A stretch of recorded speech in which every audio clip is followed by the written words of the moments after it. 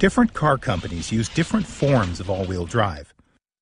In a certified independent test, we chose 5 vehicles within the same class to see how those different forms of all-wheel drive transfer power. In this specific ramp test, the 2 front roller mechanisms and left rear rollers are freewheeling to simulate slippery road conditions, offering virtually no traction.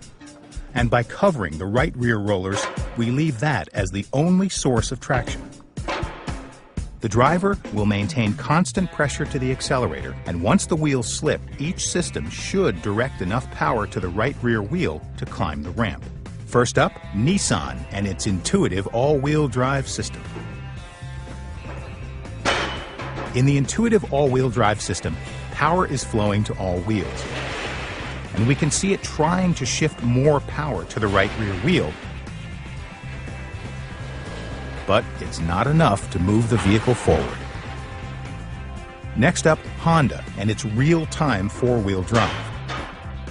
Now, this is a front-wheel drive-based all-wheel drive system, where all the power is in the front until it detects slipping. And only then is it transferred to the rear wheels. But there's clearly not enough power to climb. Let's see how Ford and its intelligent four-wheel drive does. The driver is maintaining constant pressure to the accelerator, but the vehicle appears to surge as it tries unsuccessfully to send power where it's needed most. And did you notice the side-to-side movement? That's called torque steering, and is often due to an asymmetrical drivetrain, where the left and right front axles are different lengths, and the driver has to fight that torque to keep the vehicle in line. How about Toyota and its on-demand four-wheel drive? As in all these vehicles, the driver is maintaining constant pressure to the accelerator. But listen, the engine speed changes as the system tries to take control from the driver and transfer power to the right rear wheel, but there is not enough power to provide the traction it needs. Finally, let's look at Subaru and the symmetrical all-wheel drive system. With power flowing continuously to all wheels, it senses the loss of traction and sends more power to the right rear wheel, allowing it to find its grip and move the vehicle up the ramp.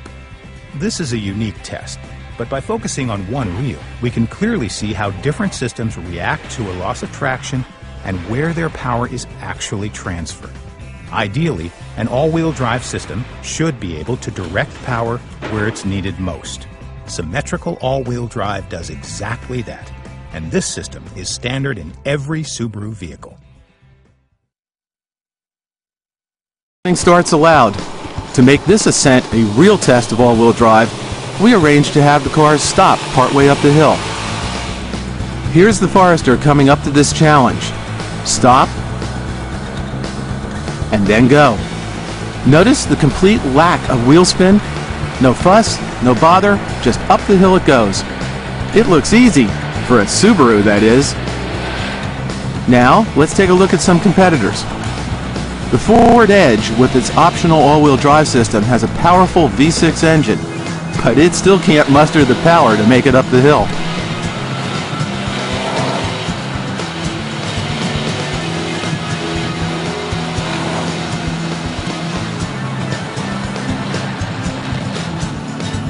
Here's the Chevrolet Equinox with its optional on-demand all-wheel drive system. Let's see how it fares. Plenty of front-wheel spin, but no forward movement. Notice how it reacts as if no power is going to the rear wheels.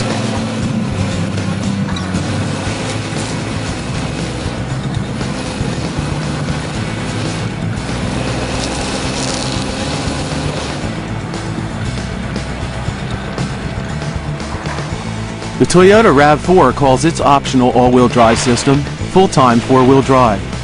Again, you can see that it is very front-drive oriented and simply doesn't send enough power to the rear wheels to get the RAV4 up the hill.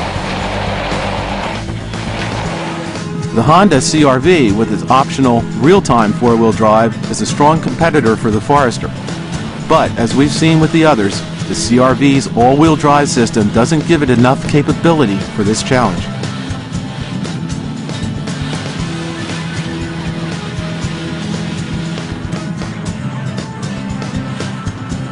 The new Nissan Rogue, another Forester competitor, calls its optional all-wheel drive system intuitive all-wheel drive.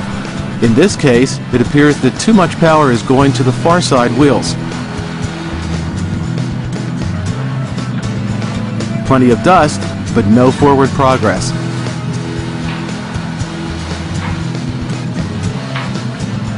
And just to show that Subaru capability and control is shared among all of our vehicles, here's the Tribeca. Doesn't it make it look easy? Even a hill this steep is no challenge for a Subaru.